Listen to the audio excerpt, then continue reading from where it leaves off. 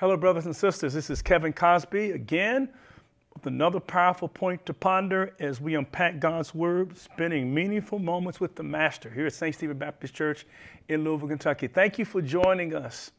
Well, we started our journey on Monday talking about refuse to be miserable, based on the premise that we're just as happy as we want to be, we're just as miserable as we want to be. And I think the one word that I hope you will take away from this teaching for the entire week is the word refocus.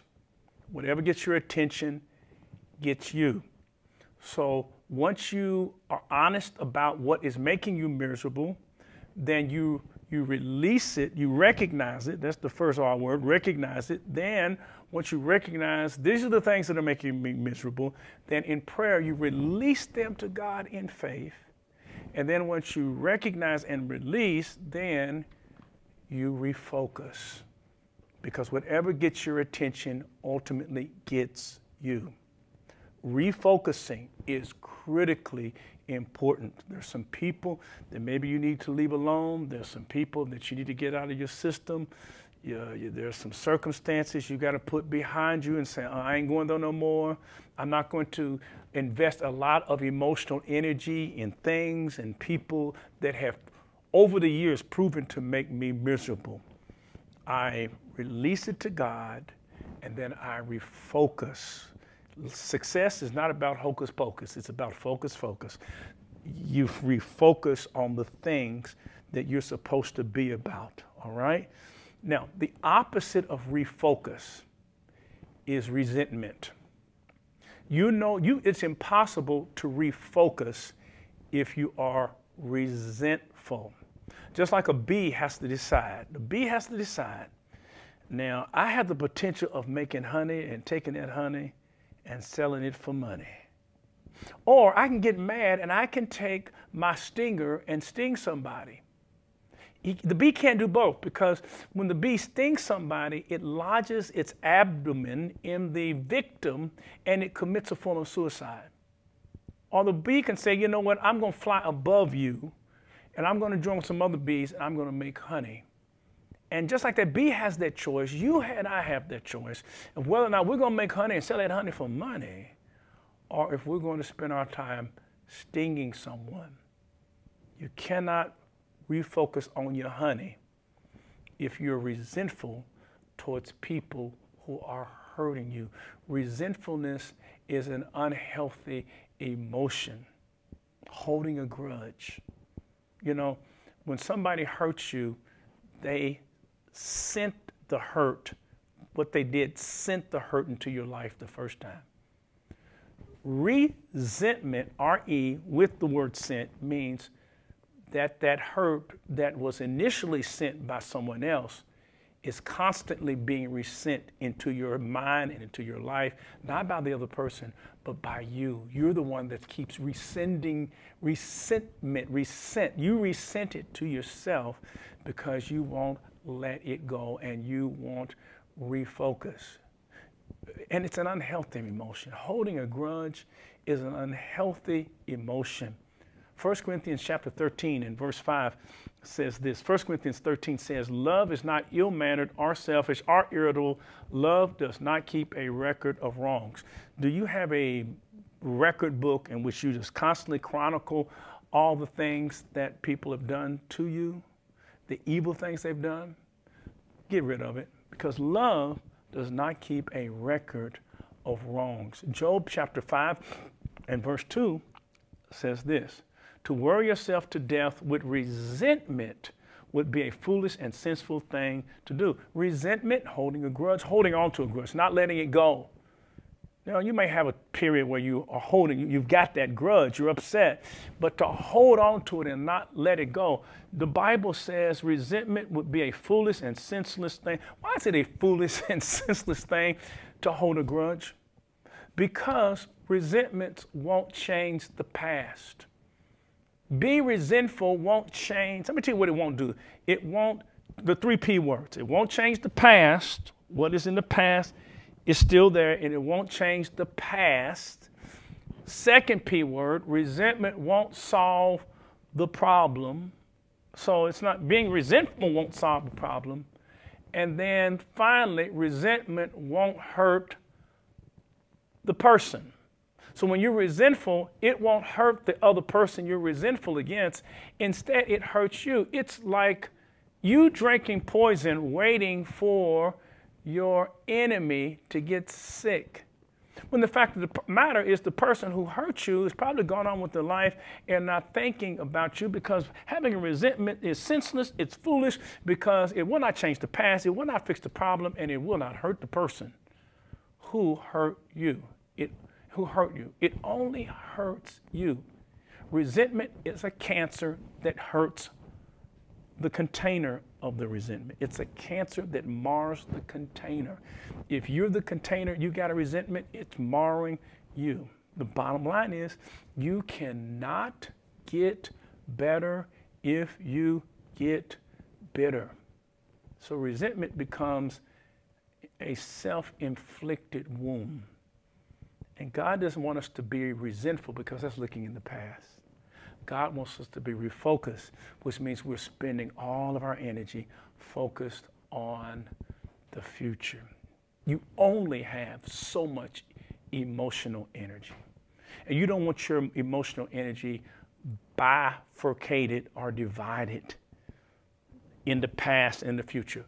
For what God has for you, you're going to need all of your energies focused on that business. You're going to need all of your energy focused on that degree. You're going to need all of that energy, that emotional energy, focused on trying to get yourself out of the hole that you've gotten yourself into. And you can get out of the hole, but you can't get out of the hole if you don't utilize all of your emotional energy. You can't be happy and rise above misery if you are the kind of person that is resentful and is holding on to a grudge. Colossians 3, verse 13 says this: get rid of all bitterness, get rid of it, passion and anger. No more shouting or insults. No more hateful feelings of any sort. Don't hold on to it. It says, let it go. Verse 32 says, instead, be kind, tender-hearted to one another, and forgive one another as God has forgiven you through Christ. What God has forgiven you, you forgive someone else. Forgiveness is not always for the other person. Forgiveness is for you, so that you can move beyond resentment and move towards refocus, because the best days that you have, the rest of your days can be the best of your days if you get all into them and refocus. It's time, it's been time to move on for the rest of your life.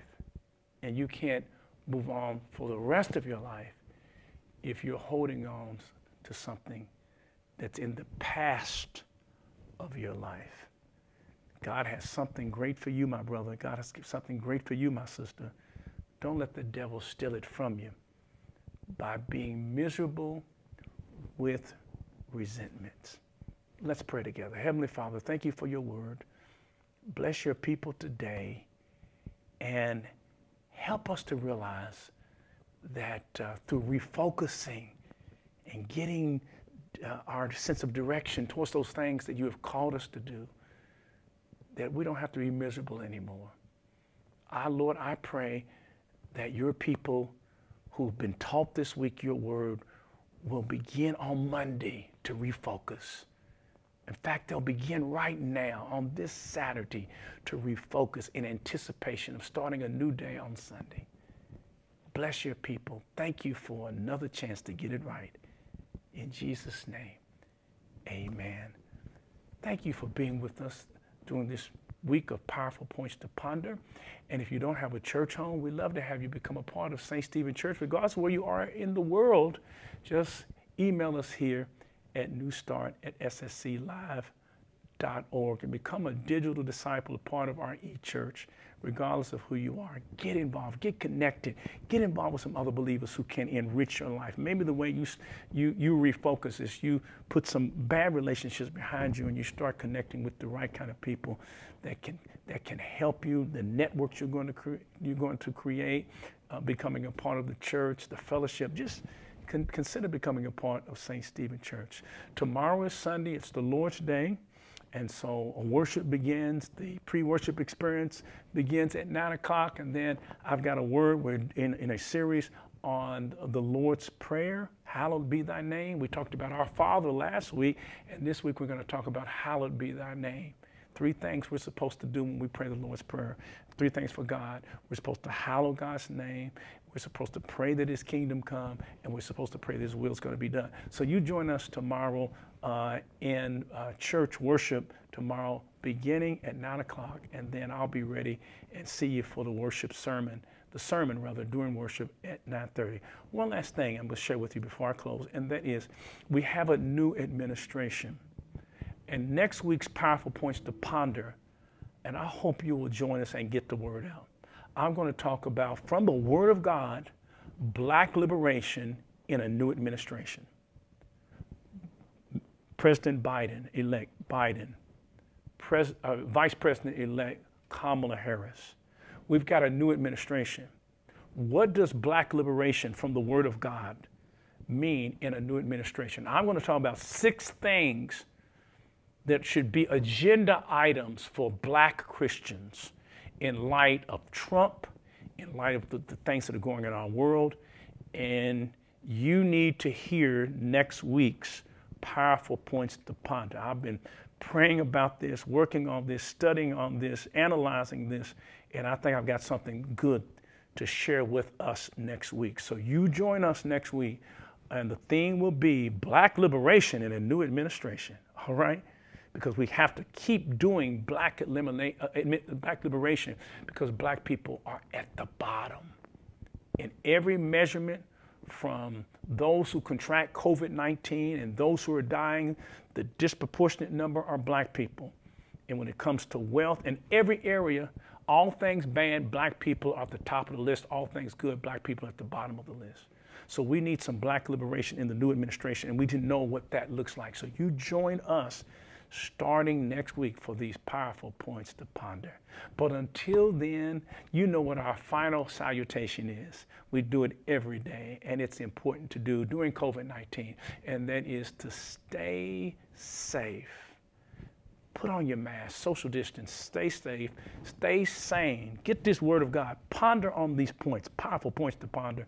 And if you can, stay home. I'll see you in church tomorrow. God bless you.